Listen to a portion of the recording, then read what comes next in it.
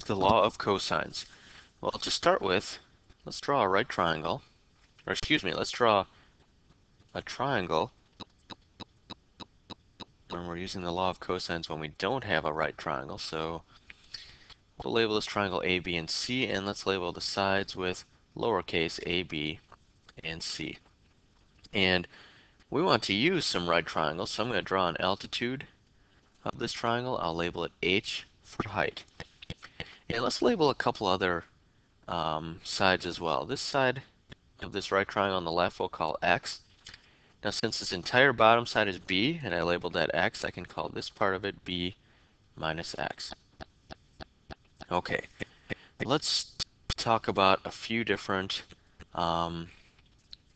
triangles here. First of all, this triangle on the left-hand side. I can use the Pythagorean theorem to say x squared plus h squared equals c squared. Okay. I can also, using this triangle on the left-hand side, say that the cosine of angle A is equal to x over c, because cosine is adjacent over hypotenuse. And if I solve that for x, I get the cosine of angle A times c. Oops, let's write that the other way around. Let's say c times the cosine of angle A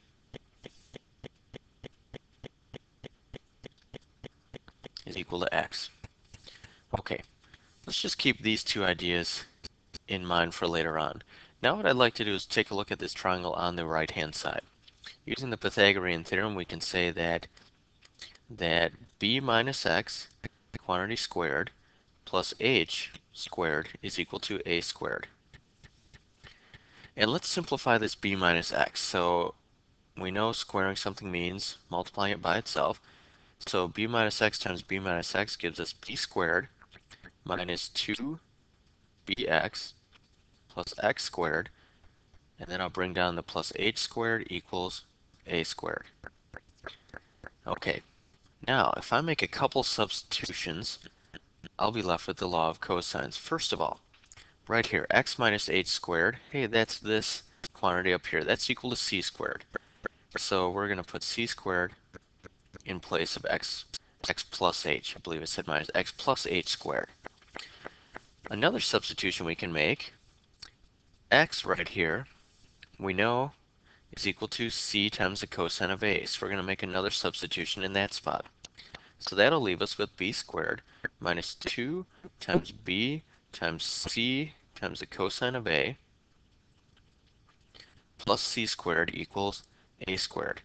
And if I just change the order of this a little bit, I get a squared is equal to b squared plus c squared minus 2bc times the cosine of a, which is one of the cases of the law of cosines. I could drop altitudes from different angles to prove the other two cases as well.